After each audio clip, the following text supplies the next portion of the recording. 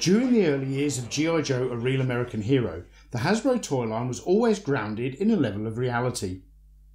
Even if vehicles like the Snowcat weren't actually based on anything in the real world, they certainly looked like they could possibly exist within the modern military. However, in the latter half of the 80s, the design of the G.I. Joe toy line began to take on a more sci-fi styled edge, with vehicles that look more futuristic than realistic. The introduction of the Cobra Empress Serpentor in 1986 is a key milestone that differentiates the early era military style G.I. Joes from the later sci-fi styled ones. It's ironic that in this same year, when the theme of the G.I. Joe storyline was moving in a more fantastical direction, Hasbro would release their G.I. Joe military vehicle masterpiece, the Tomahawk.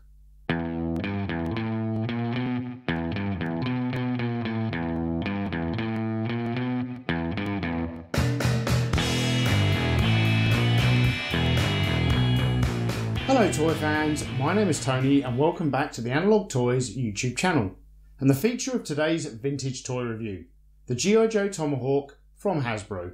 Take a look at the new G.I. Joe Tomahawk. Look, Cobra's attacking the Off-Striker! Tomahawk to the rescue! Tomahawk holds 8 Joes and it's loaded for battle. Go, Joe! Tomahawk's gonna chase some Cobra.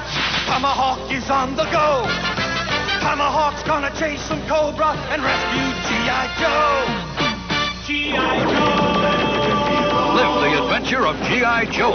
G.I. Joe Tomahawk. Other Joe and Cobra figures sold separately. Go, Joe!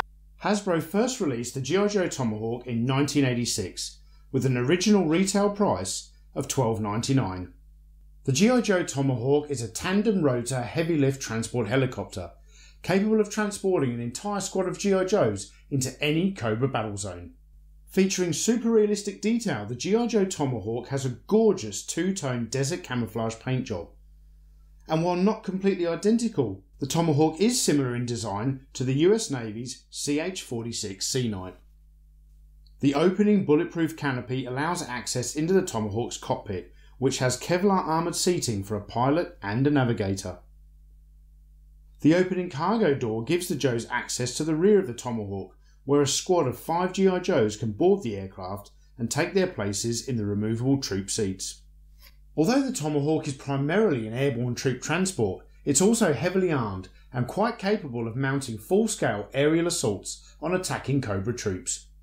The Tomahawk has a chin-mounted minigun turret, pivoting door guns, and a complete arsenal of missiles and bombs carried under its canard wings.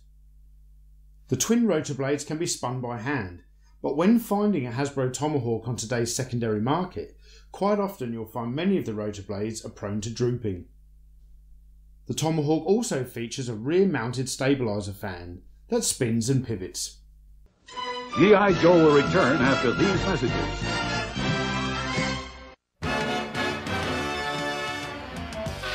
The train! Let's beat it! Come on, hurry! We can make it! Hey, stop! It's too late to cross! Hold up! Halt! That's a dangerous game you two were playing. Listen to your friend Chris. Those gates are provided as a warning to let you know that it's not safe to cross. We could have been hurt.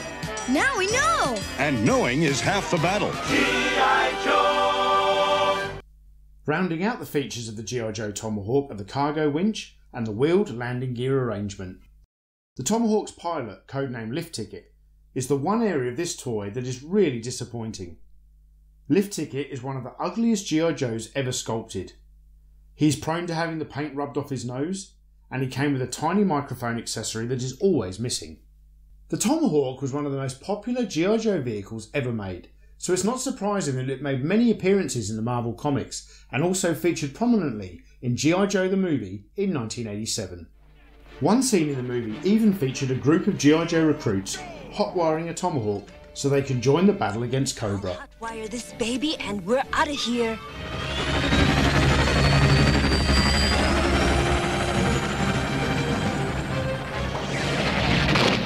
Okay, guys, prove us rawhides aren't raw.